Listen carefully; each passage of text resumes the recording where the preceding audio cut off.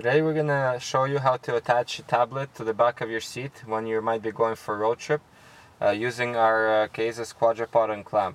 So what we're gonna do is we're gonna flip the Keizus around so it's facing down. We're gonna move the two bottom legs apart so they're not in the way, and the top legs are gonna be used in order to wrap around the headrest. So we're gonna put them like that. And then we're going to have to lower our headrest in order to hold everything down. And usually you should have a button on the side. So we're going to press the button and lower the headrest. This way the Keizus doesn't move.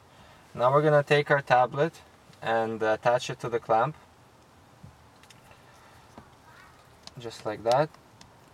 And then we're going to move the tablet into the position which is comfortable to us.